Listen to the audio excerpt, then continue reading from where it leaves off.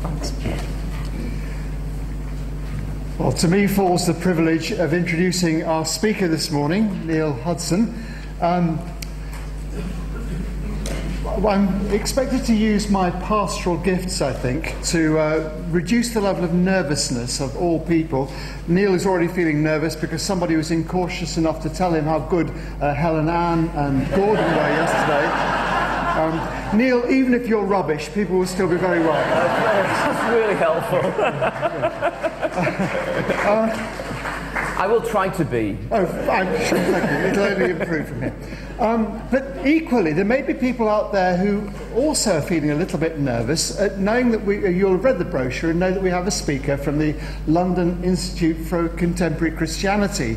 And some people may be thinking, oh my goodness, is this going to be well over my head? I've actually heard Neil speak twice. The first time was at Spring Harvest, where he amply demonstrated his ability to communicate with ordinary people, so that's really helpful.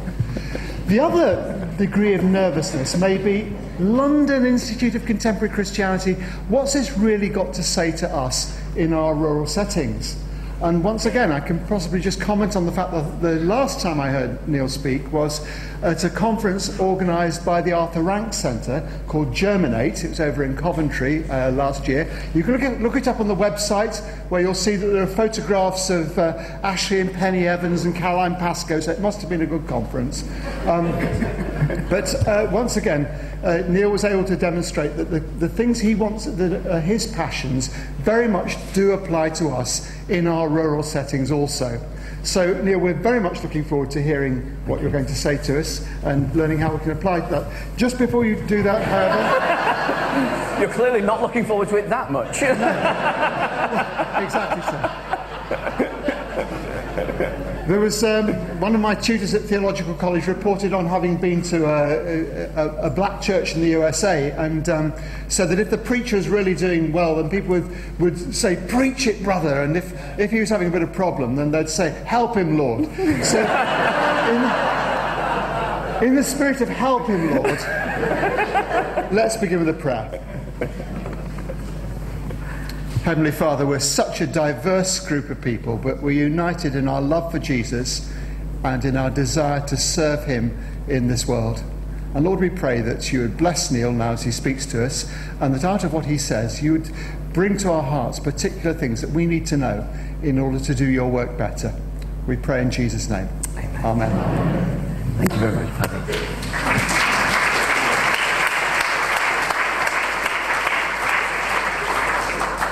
Well, good morning. Good morning. You don't know how intimidating you look. It feels like some sort of X Factor with the judges on the front here and the rest of you just watching on. It's a delight to be with you. As Paddy said, I work for this group called the London Institute of Contemporary Christianity. And our concern, we were formed around 30 years ago in and by the ministry of John Stott. John Stott was one of, as you will well know, was one of the leading figures in 20th century, certainly evangelicalism, but internationally around the world. His legacy lives on. When John Stott was 65, after a very fruitful ministry at All Souls and a writing legacy that many of us still rely on from time to time, and the international work he'd been involved with, he became increasingly concerned that in his view it was possible to be really good at church things and actually to have a lot of responsibility for ministry within the church.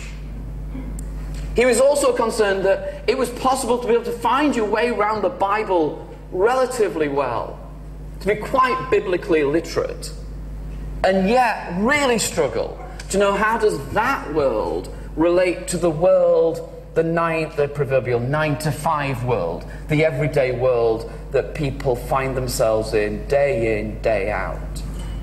And 30 odd years ago, he established the London Institute of Contemporary Christianity, not out of a desire to create some intellectual think tank, nor to make us cultural critics, but out of a desire to equip the people of God to know, how does the gospel of Christ make a difference in the complex world that we live in together?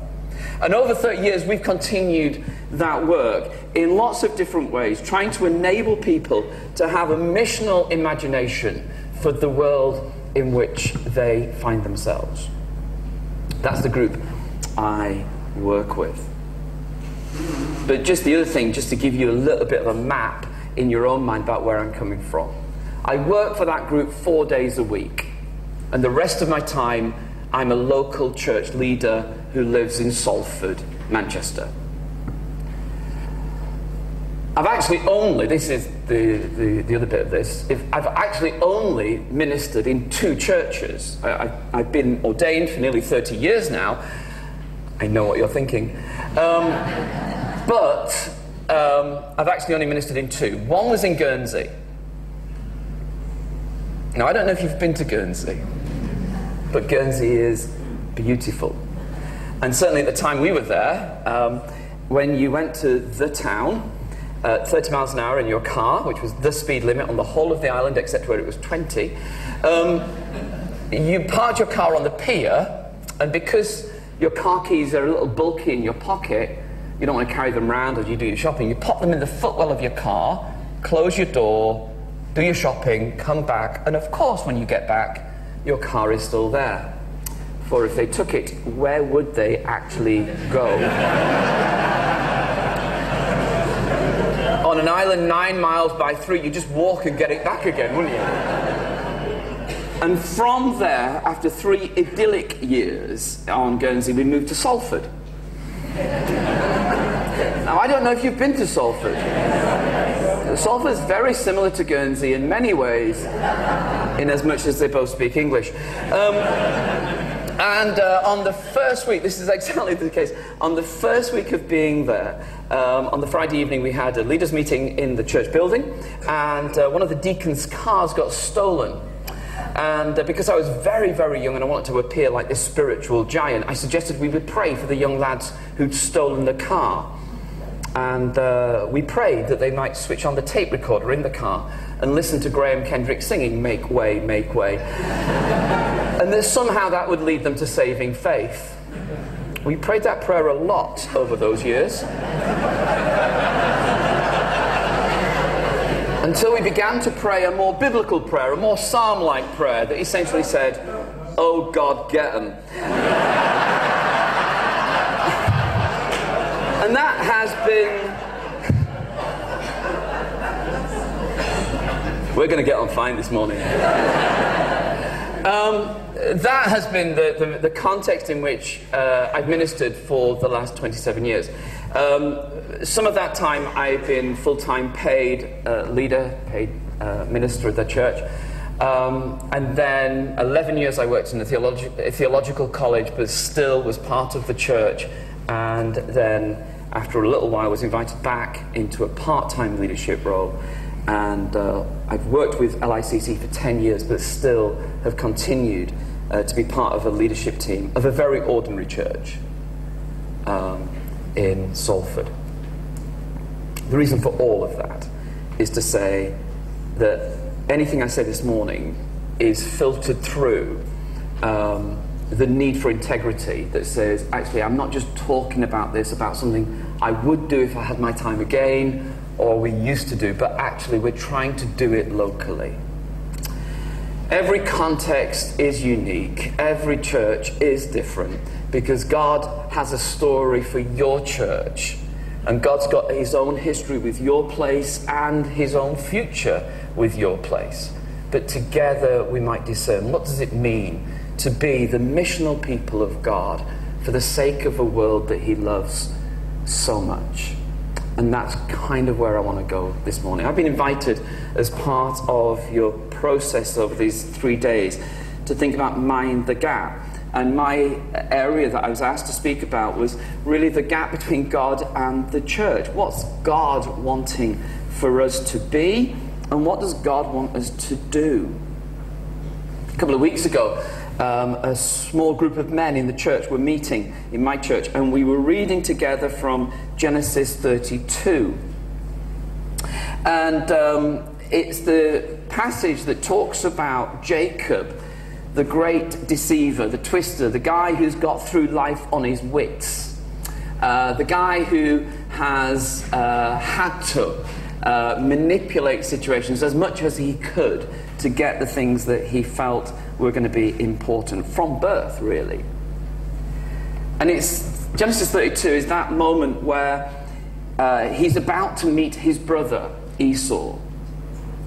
This is years into their life, and you'll remember that Jacob managed to deceive Esau out of his birthright. And Jacob has prospered, but so has Esau, and the meeting is about to take place. And Jacob does a couple of things. One of them is he sends a gift in verse 13. He selects a gift for his brother Esau.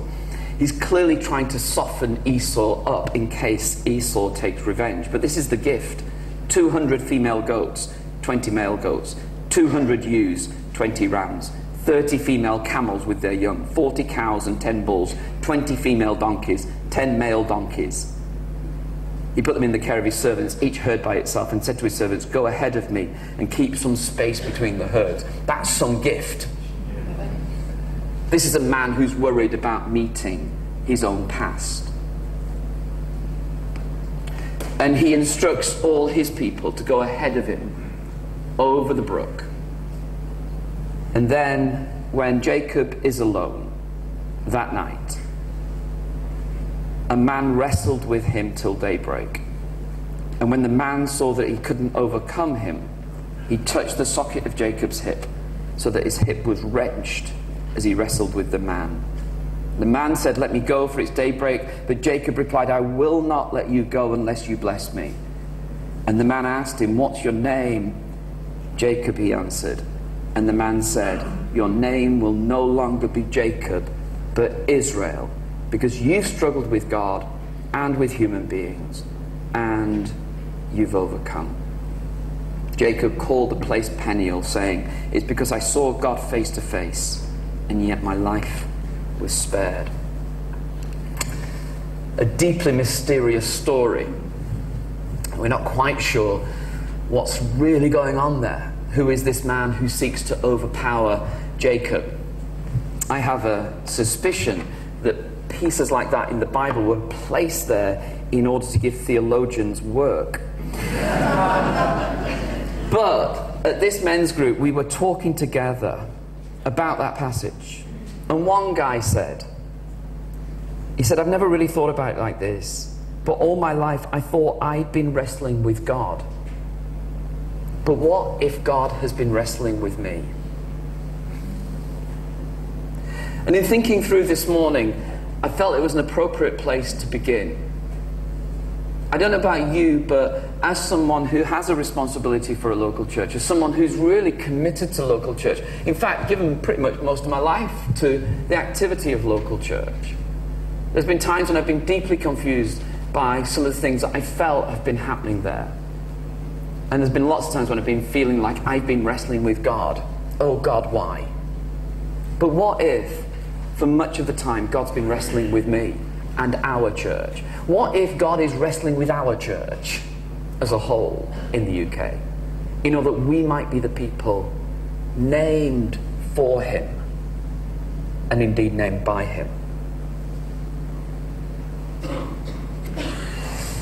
I want to think this morning, in the time I have, about the missional impulse of God's Spirit, about how God wants to use his people to be the agents of his kingdom.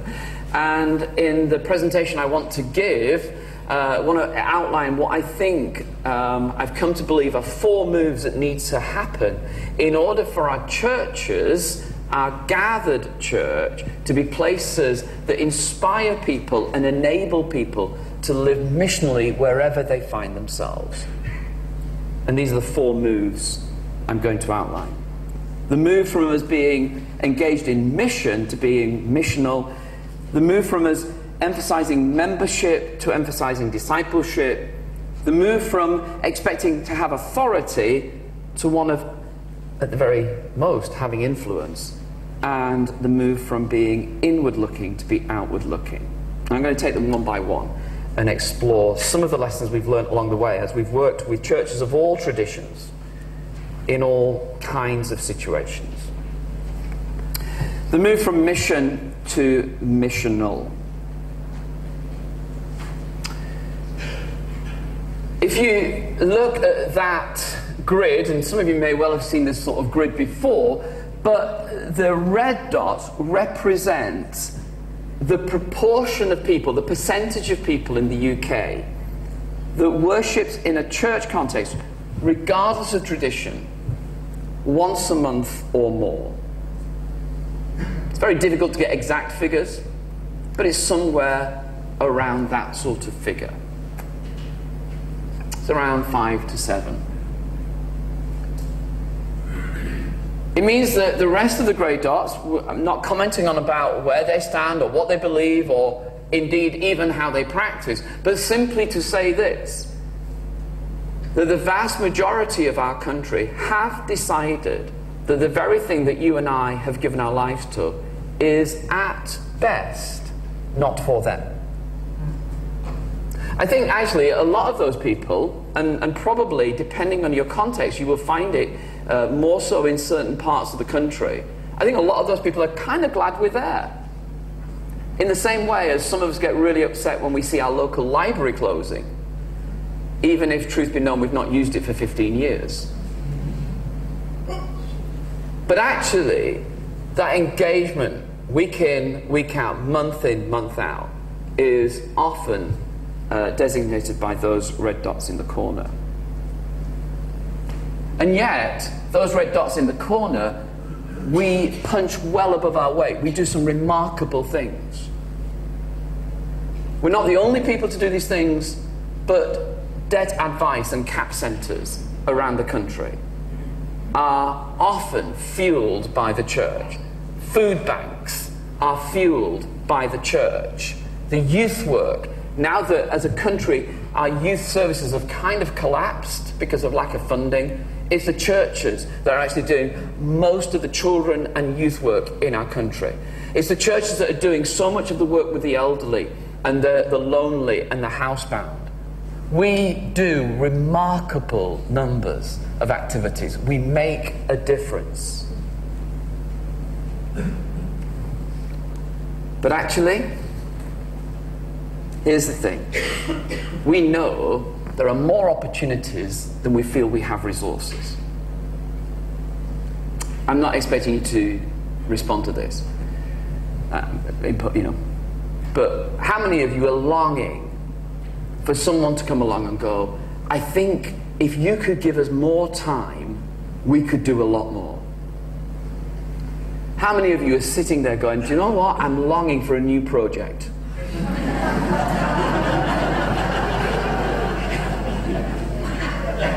How many of you in your PCCs sit around going, I do hope the vicar's got a new idea?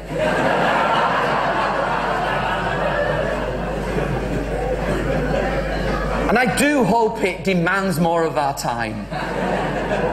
And I do hope we don't stop anything in order to start something new. Now you may be in that position. And if you are, please make yourself known at the end, because vicars would want to join your church. Most of us actually are frustrated because the frustration level comes because of the level of opportunity that we have to bless and serve and minister to our communities and the resources we feel we have. And so although we've done great things, actually when you look at that picture, it kind of looks a little overwhelming at times. And you think, well, how can we really make a difference? And perhaps the reality for some of you is, how can we really make a difference when those red dots are growing older? Oh, so you agree with that bit?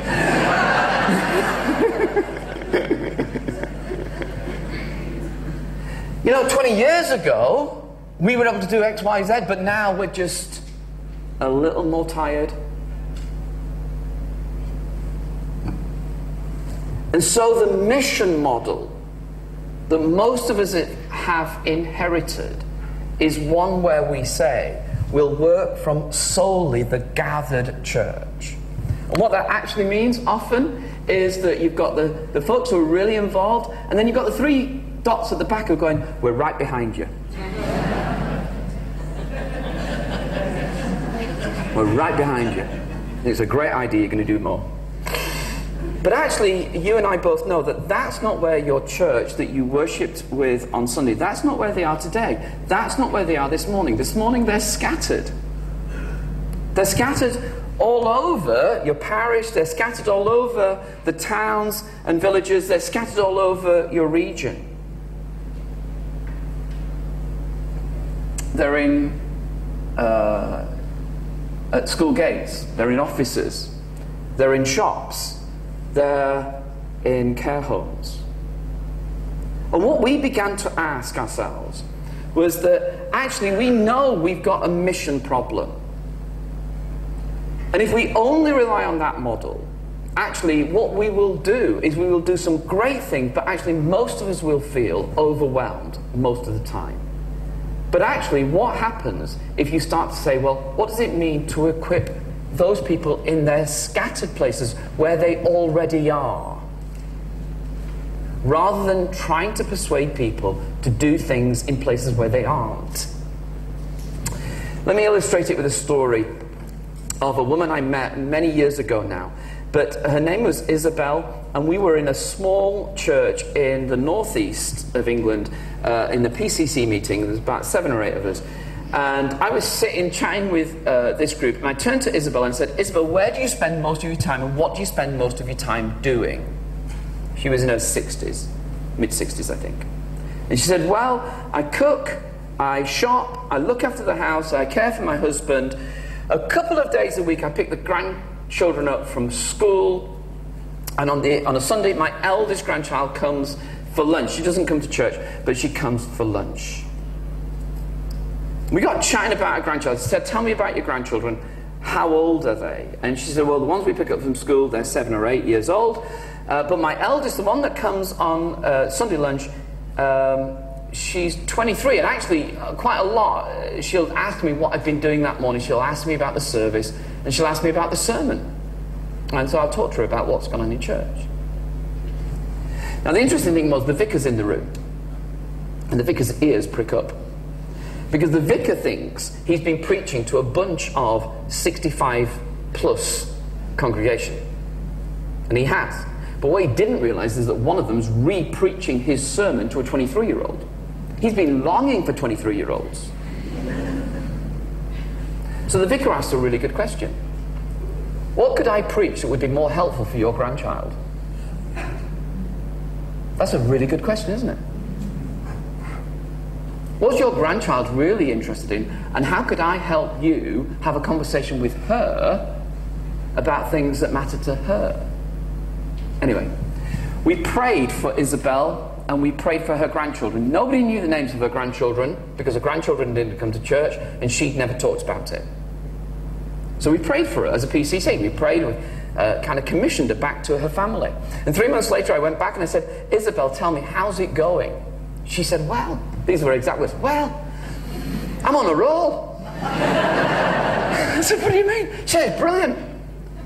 She said, my daughter's talking to me now about church and faith, and then she just said this phrase. She said, I think I know what I'm supposed to be doing now.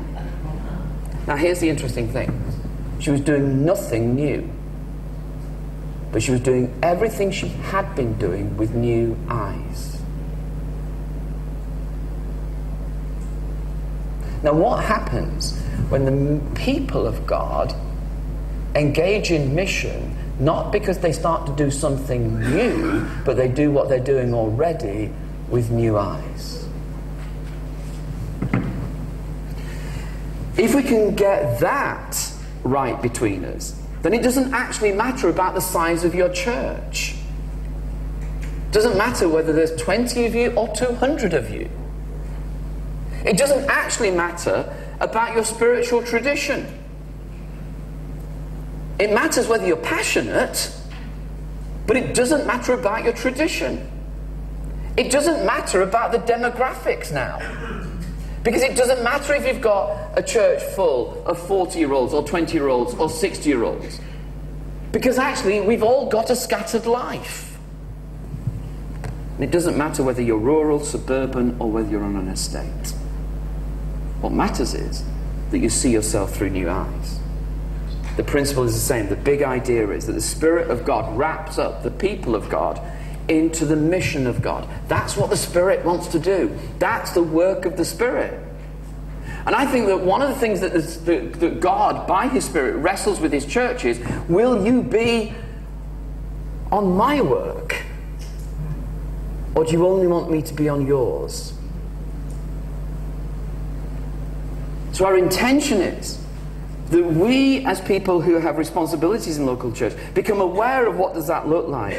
And the implication is that we need to send people out ready and able to live as red dots wherever they are. The problem with that picture is if we all go grey. Isn't it? If actually our responses and reactions are exactly the same as anybody else, then anything we have said together in church, any prayer we have prayed, actually is negated.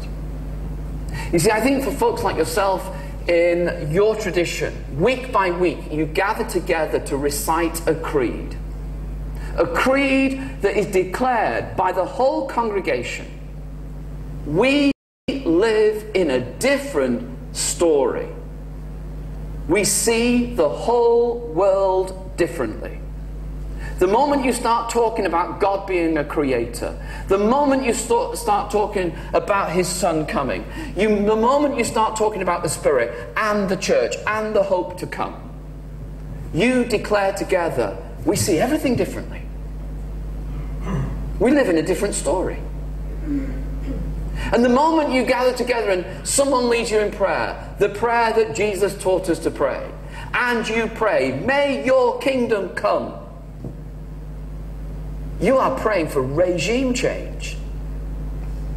Only those people who know things are not right round here will ever pray, may your kingdom come.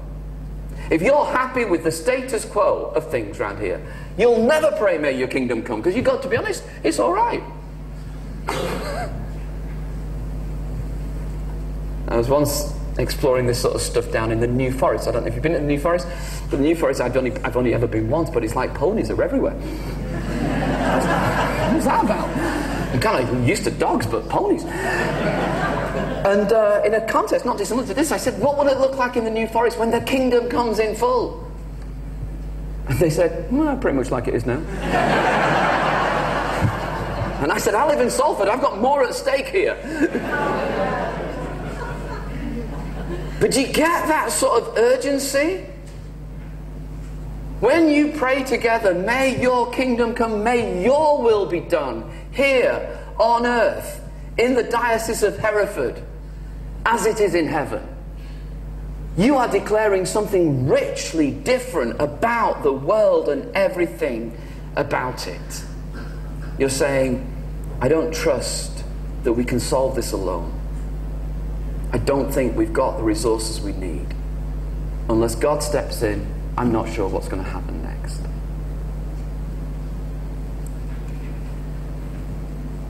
Which clearly has an implication about the fact that what we're about together is not just being members of a church, but actually church communities that form disciples of this Jesus. This Jesus who came and said, I'm here to declare the kingdom of God is near and has come, and to invite you into it. All those years ago when I began working in Salford, from time to time people would come to me and say something along this line. Neil, it's nothing personal. And I'd always want to stop and go, well, in that case, you probably got the wrong person. No. It's nothing personal, but... And then they would outline a litany of pastoral failure. They would say your sermons aren't very good, the service leading is fairly awful, your administration is rubbish, you're not very good at pastoral care, and communication, we just don't know what's going on. And then, if they really wanted to put the boot in, they would say, but above all. And you just kind of want to go, what? Above all that? Yeah, above all.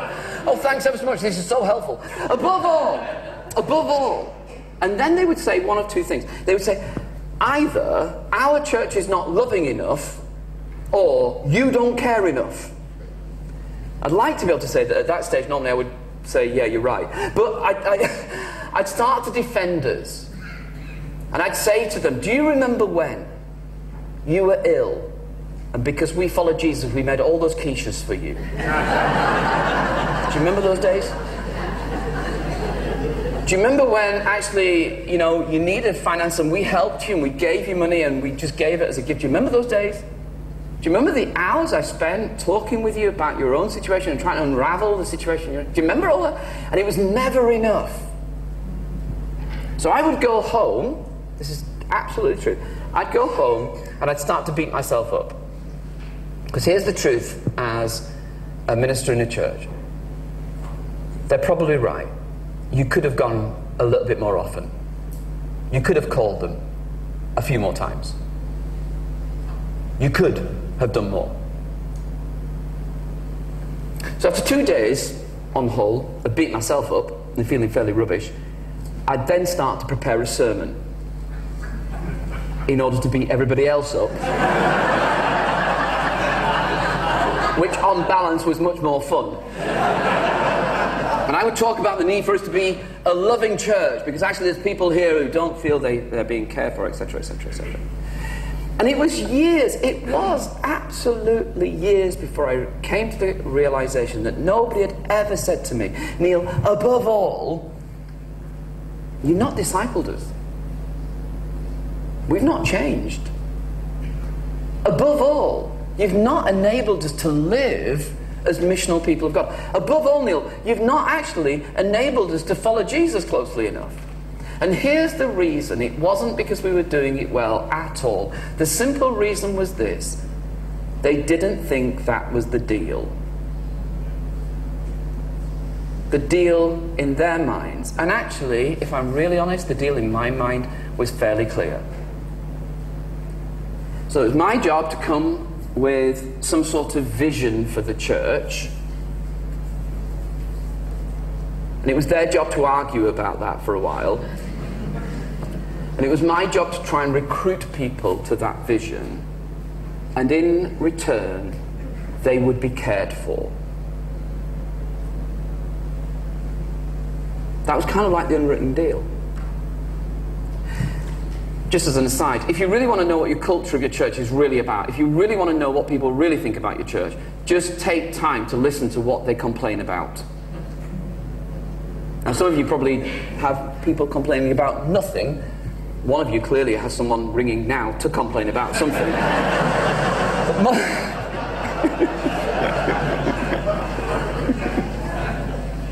But if you want to know about the culture of the church, what do people call you out on? Let me use an example. You won't, because there's not one around. But supposing you decided this evening, instead of the meal that's going to be served and the wine that's going to be ready for you, is a very clever idea at the beginning of the day to say that's how the day's going to end, because however rubbish the rest of the day is, you go, there's wine. Supposing you decided this evening that instead of eating here, what you'd do is you'd go to McDonald's. Now, I don't think you can do that around here, but anyway, you've probably heard of it. If you've not, just turn to your neighbour and go, I have no idea what he's talking about. This is the deal in McDonald's. Some of you look like you've never been to McDonald's, or not for a long time. Let me explain McDonald's. You walk into a brightly lit room that's got music playing, and the menu is on the board behind the people who serve you, and it's backlit. So for those of us whose eyesight is going, we can barely see it. It's just a blur. The real problem comes if there's not much of a queue, because you've got to decide really quick. And you can't just say, can I have a burger? Because it's like that. So you have to make a decision really quick. And then the people who serve you look over their shoulder, shout back the order, and they bring it you on a plastic tray with a piece of paper. And you normally get chips with it, because you're going for the healthy option. And the chips are in a little bag, and the chips always spill out all over the tray. And your burger comes in a plastic kind of container, and you go back and you go and get any condiments that you wish. You go and then get that, and then you go back to your table, which has normally got a fixed chair, just in case you go berserk.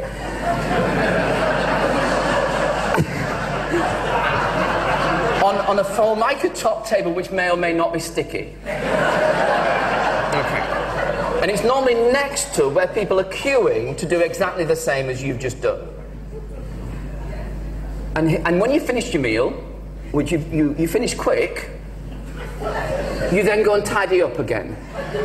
All right, so you collect all your rubbish and pop it in the bin and put your tray on the side, and you go out and you go, that was £7 well spent. And you don't complain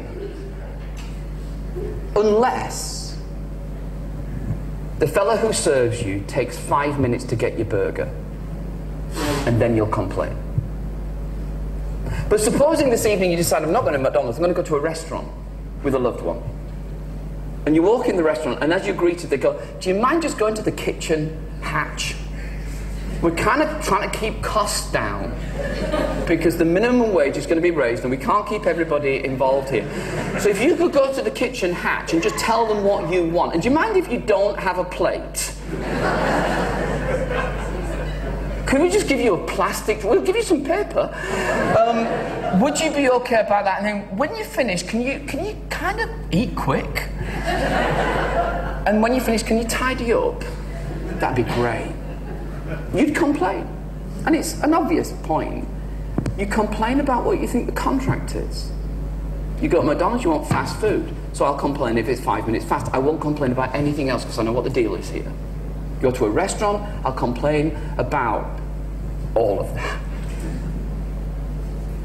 So if people in church complain about, do you know what, you went 3 minutes over last Sunday. You may not know that. What are they actually complaining about? What are they actually saying? This service has to fit exactly into my time schedule because I am such an important person that 3 minutes will rob me of the rest of my week. So please do it quick. If someone, I know this is a caricature, but if someone does sit in their pew,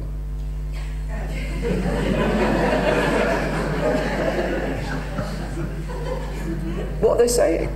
This is my place. This is my place. And actually, it has to be for me. And genuinely, I've always sat there. And I'm not really interested in anybody else coming. And so on and so forth. In my church, people complained because they weren't being cared for, because they thought that was the deal.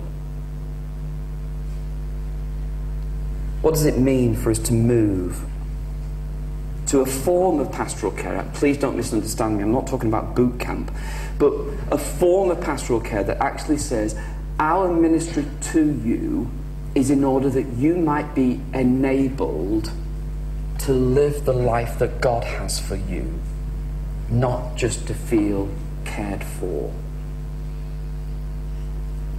So we move from what I've called a PC world, a pastoral care world, to a pastoral equipping or a pastoral enabling world. Now, for those of us who are in full-time ministry, what that means is, well, it's got a number of implications. Firstly, the people we will choose to spend time with. I know, and I'm conscious as I'm speaking here to some of you, that some of you have responsibility for multiple parishes.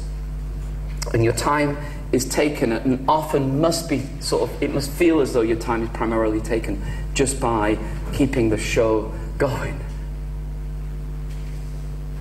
But actually, who do you need to spend time with in order that you might understand where they are? Rather than just being the fourth emergency service. What does it mean for your pastoral care teams? For them to be part of enabling the people of God to live missionally for him, to grow as disciples, rather than simply you're cared for. This is a huge cultural shift in many of our churches. And I think what it actually goes back to is the proper form of pastoral care.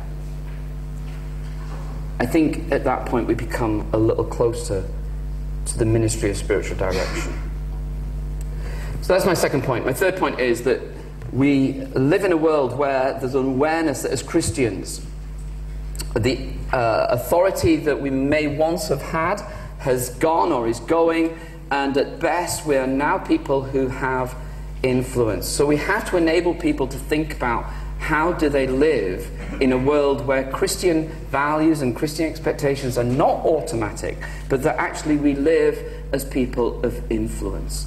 And what we've done, and I'm not going to take much time to explore this, but we try to enable people to have a vision, a big vision of what does it mean to be a missional people in their scattered lives. You see, for some people, the problem is that if you say, well, actually, in your scattered world, wherever you are, school gate, wherever that may be, actually, you can serve the purpose of God. For some people, what they equate that with is being nice. And depending on your tradition, or there's another sort of equation, which is you've got to lever Jesus into every conversation, no matter how artificial it may seem. You know, today's a lovely day out. Let me tell you, it's lovely out there. Really nice weather. It's a shame you're here.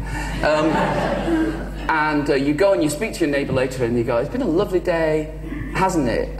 They say to you, and you're expected to say, yes, it was exactly this weather when I first met Jesus.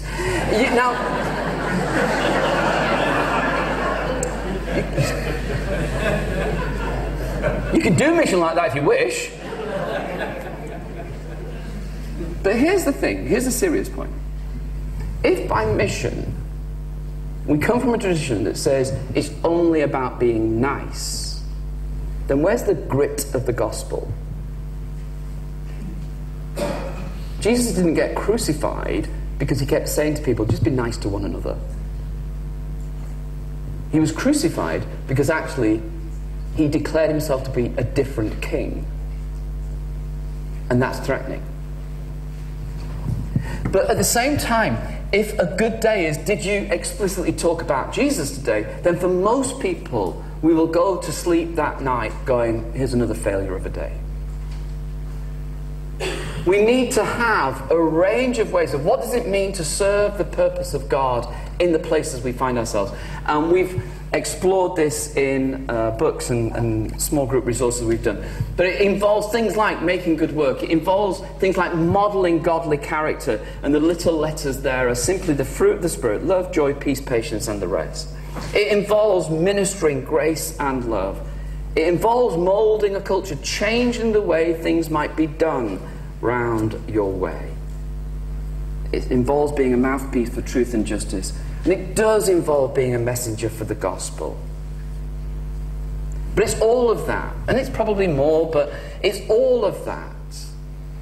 And actually, if you start to think through ministry through that lens, well, how are we enabling people to envisage this and envision this in their own lives? Because the problem with all of this stuff is it can sound remarkably just like church talk.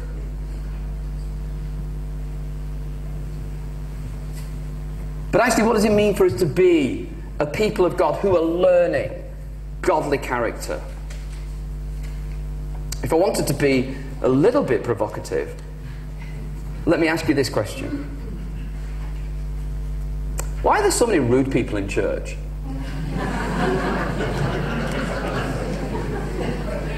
Now, clearly you've never come across any of them, but why? Why do we belong to communities where people, sometimes for decades, have just alienated everybody around them?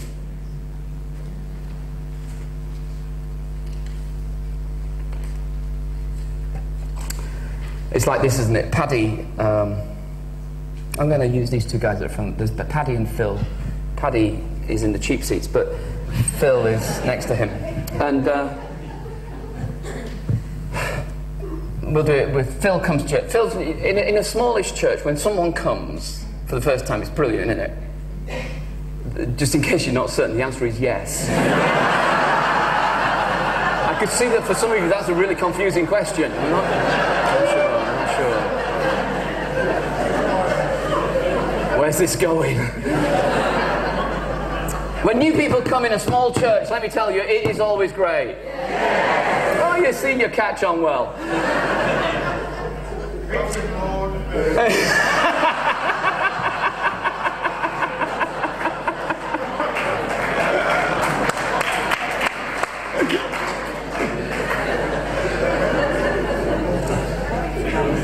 If they come back the second week, you think you're on the verge of revival.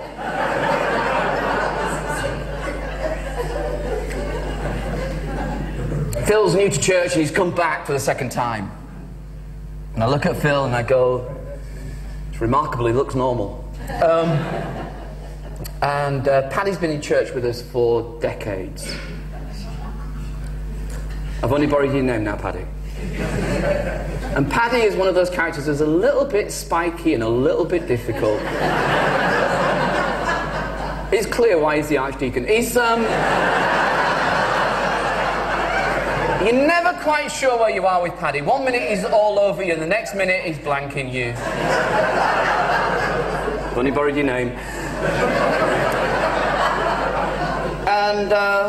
And Phil comes to church. And after a few weeks or months, Phil comes to me. I'm the leader of the church, I'm the minister of the church. And Phil comes and goes, Neil, I don't know what I've done, but Paddy has just bitten my head off.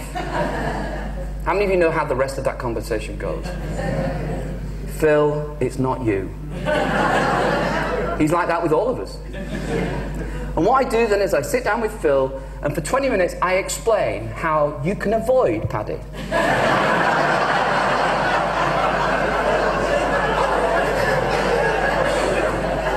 Because I'm well skilled at it. Because ultimately, I'm a little frightened of Paddy. I'm frightened that if I actually say to him, Paddy, it's wrong. It's wrong. We are the people of God.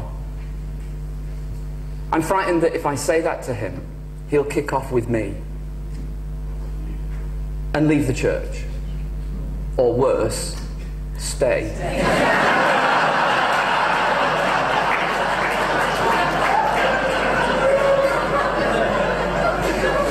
If he was just going to leave, that'd be a good outcome.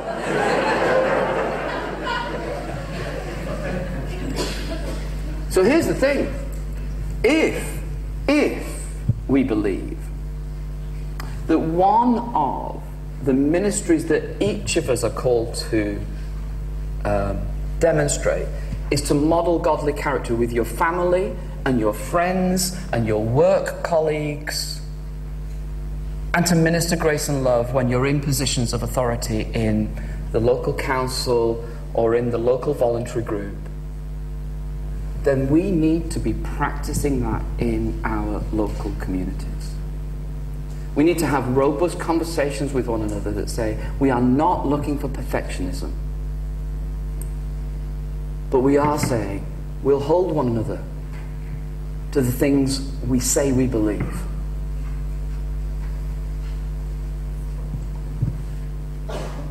The sadness often is that nobody spoke to Paddy decades ago.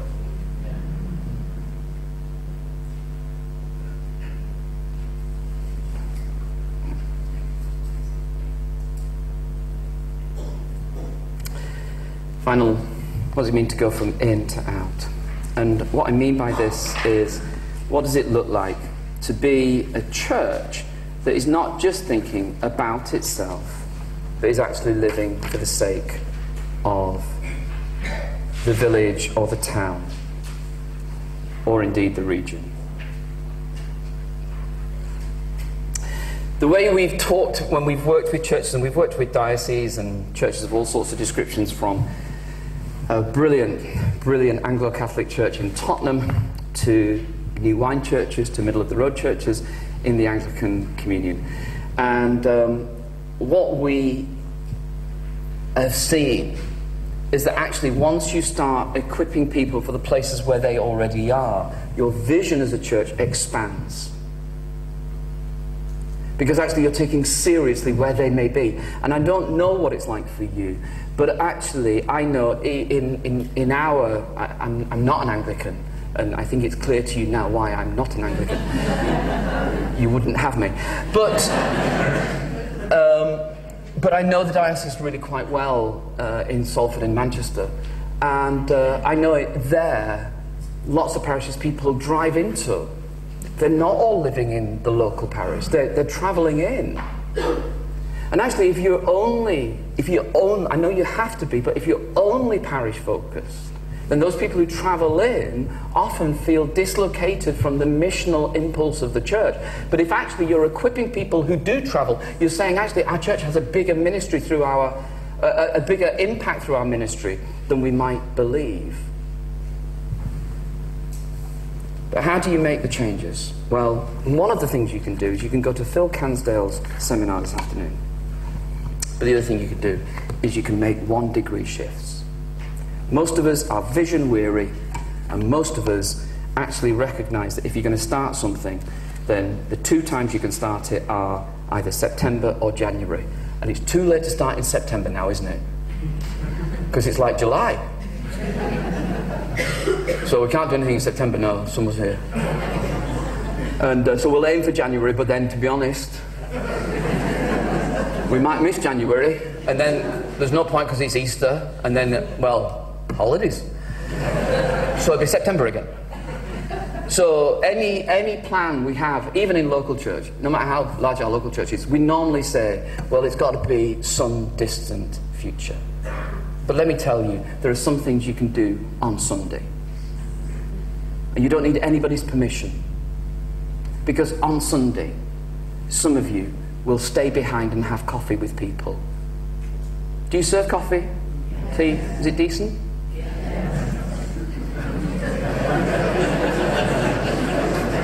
No, but they're not fussy.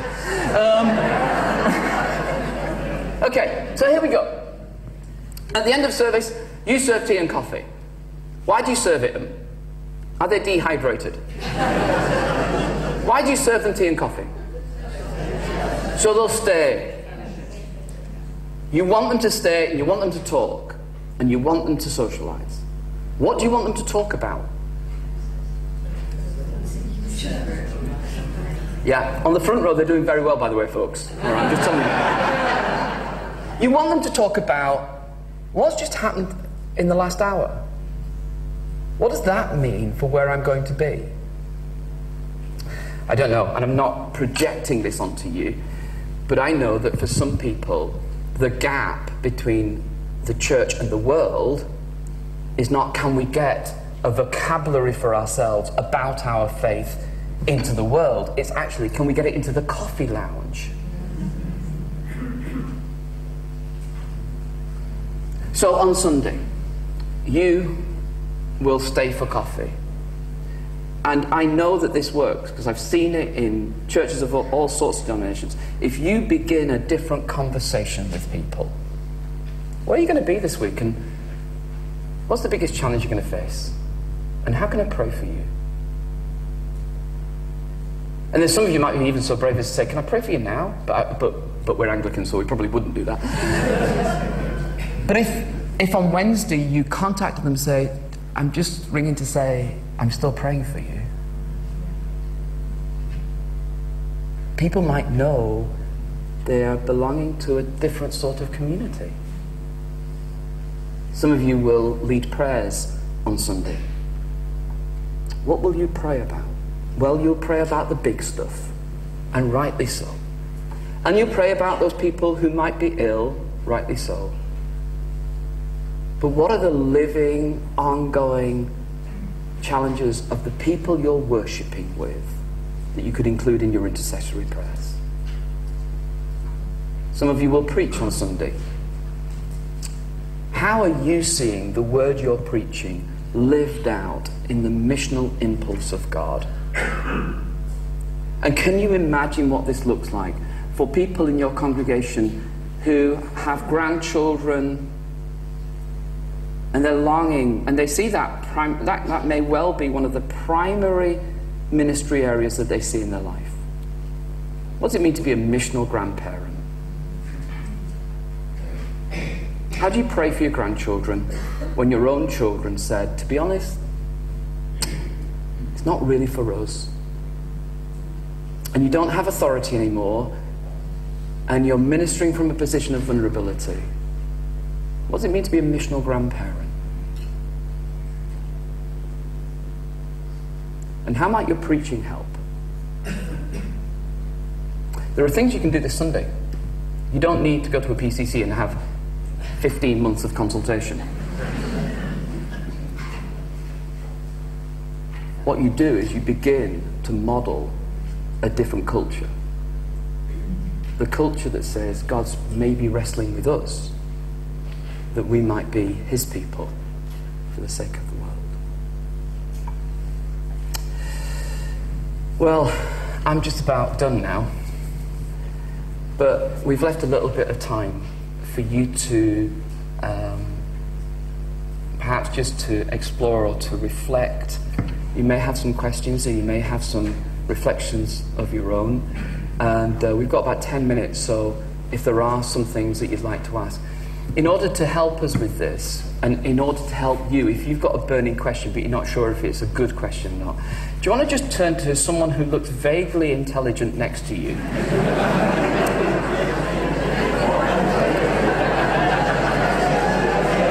Now this is clearly some of you are trapped, and it's not so easy. Well, just go with what you've got. And this is what I want you to do, just for a minute each. Just, is there one thing, it's like a plea, is there one thing you've heard that actually you go, that's important for me to carry? Can you just share it with the person that's with you? And to be honest, if you're the introvert type and the shy type, this is how you deal with situations like this. You just say, oh, that's time up. So just with the person you're there, what's the one thing that does grab you? What's the one thing that struck you as you were listening?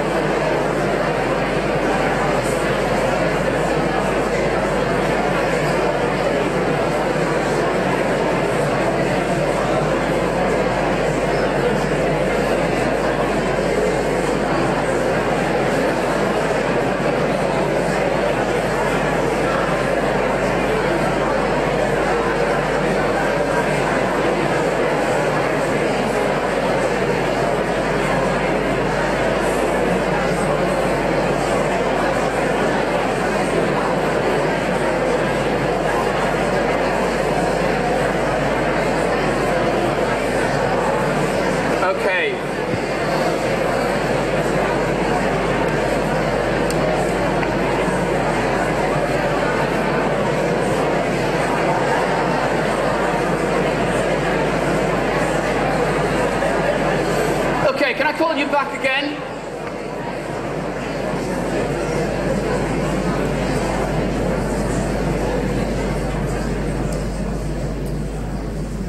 Thank you. I don't know if it would be helpful, but you may have just a reflection or a comment or a question, and we've got a few minutes just for that to happen. So, yeah, right at the top there.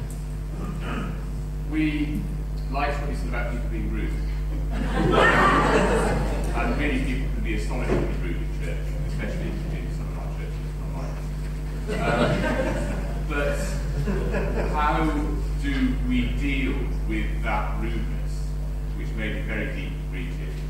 preach about rudeness, then they'll tell you to preach a really good sermon, because obviously you're preaching to everybody else around. And is it possible that what happens in a church is that those things that are making us experience life really, really subjectively, because there are lots and lots of pressures associated with us to do that, are allowed full run in a church context, whereas in other places like workplaces and so forth, people have to discipline themselves and not be as subjective and a bit less. Okay, I've been asked to repeat the question. So here's let me just kind of paraphrase the question. What do we do about folks for whom how do we deal with rude people, and how do we deal with it when if we preach about it they don't hear, and how do we help people who may actually use the gathered church opportunities as a release valve for the pressures that they face? I have no idea. This is what I think. This is what I do think. Firstly, I think that there's something around this idea of what does it mean to be the Church of Jesus Christ? And what responsibility do we have, not only to God, but to one another? It's the horizontal and vertical expression. Now, I know that we're trying to do that all the time, but the truth is that sometimes what we've got to do is do this work of enabling people to grow, and actually, a lot of this stuff can only be done face to face. That's the bad news. Because preaching one to many, in my experience, is you get a really good sermon on it, and then the person you really want to hear it isn't there. They've been to every other week, but not that week. But in all seriousness, there's something that says, actually, and it is a conversation that sits down with someone and says, you may not be aware of the impact you're having. I can see so much that could be better because I know you. I actually always begin from that assumption with people. You're probably not aware, because I don't actually think most people are malign. I know some folks might be, but most people are not. They're not actually trying to destroy Christian community. They're not actually trying to paint themselves into a corner. They're not actually trying to alienate everybody from them. But they just do. And it needs someone to tell the truth. And that is a difficult thing to do. There's a lady in my own place who a few years ago, she was a professional woman. She had responsibilities at work, but we always knew that she'd struggled at work, and we'd only ever got one side of the story. And one Sunday morning, my practice before worship is I'm out on the pathway outside church looking for unsuspecting worshippers to drag in. And as I'm walking up and down, I spot her and I sort of, hello, do my hail fellow well met bit. And she goes, and flounces, which is a good word that we don't use enough, and flounces. And I think to myself, I can't have upset her. Not already. I've only said hello. And then I begin to think, and this is exactly what happened. I began to think, there's no point me or us as a church talking about all of this sort of stuff and trying to do it if actually you never know where you are. So I said to Mary, who is one of the co-leaders with me, I said, Mary, we've got this issue, we've got to deal with her, you should see her. And it wouldn't have been appropriate for me, she was a single woman. And of course, Mary went through a list of other ways we might deal with the situation, mostly ignore it. But actually, in the end, Mary did, and sat down, and it was a difficult conversation, but it wasn't a confrontational conversation, but it was a difficult one. Now, of course, I don't know how you are, but when people call me out on my behaviour, I normally want to defend myself. So if you tell me, Neil, that was unkind what you said, I will normally try and find a reason as to why I acted like that. That's natural. So you've got to expect that. And some people get really cross when you call them out. And how dare you? And that's a defense mechanism too. But actually the reason I dare is because, and I know it can sound a bit soppy, the reason I dare is because I love you. And I'm deeply committed to you. Now you may take your bat and ball home at this point. And you may call me all sorts of things. But actually, I'm deeply committed to your spiritual health. And I'm deeply believing that you can make a difference for the kingdom of God. That's why we're having this conversation. That's not an easy conversation to have. But it needs someone to be brave enough to say, enough. It stops. I'm not talking about us all being in some sort of behavioural, sort of one party state. Most things actually, a lot of grace and a bit of tolerance we'll deal with. And actually, a lot of the stuff that people get upset about between each other, including myself, is just my own little pettiness. And to be honest, a good night's sleep and we're dealt with. It's not that. It's that deep sense that someone is painting themselves out of the grace of God. That's what worries me. And as a community of faith together, if we can't have that conversation, what are we about? Now, I kind of want to qualify this in so many different ways, because every situation is different, and you need the wisdom and you need the discernment that comes from the Spirit. You need to be able to know how best to deal with people. You need to know your own personality and how you react in this situation, because some of you, we all act differently and we react differently, and what we are like in public is very different to the way we are in private afterwards, and so we've got all of that to deal with, and we've got our own fears and all the rest of it. But actually, ultimately, it needs the courage of someone to say, I am your brother or your sister in Christ. I'm deeply committed to you. I'm really concerned about what's going on here. If you knew someone in your congregation was acting in a way in their family life that effectively was abusive verbally, would you go, well, it's just the way they are? Or as a community, would you go, we've got a responsibility to help one another to live a different way?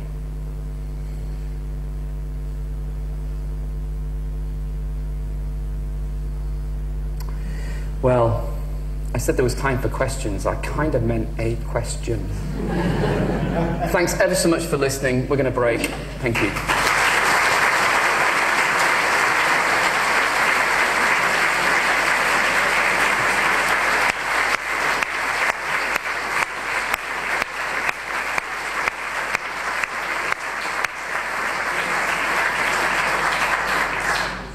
Neil, thank you so much. I think what I carry away from that is the need for all of our churches and the bits of the church that I found myself particularly engaged with to learn how to have the hard conversations well. I remember somebody once saying that we must learn how to have a disagreement or a conversation about difficult things and not hit below the belt, but on the other side also not to wear our belts below the chin. And to have that ability to both to give loving criticism and also to receive it when it's lovingly meant, and to strengthen our discipleship together. You've really focused some massively important stuff which we can carry straight home into our own churches, and we are so grateful to you for this. Thank you.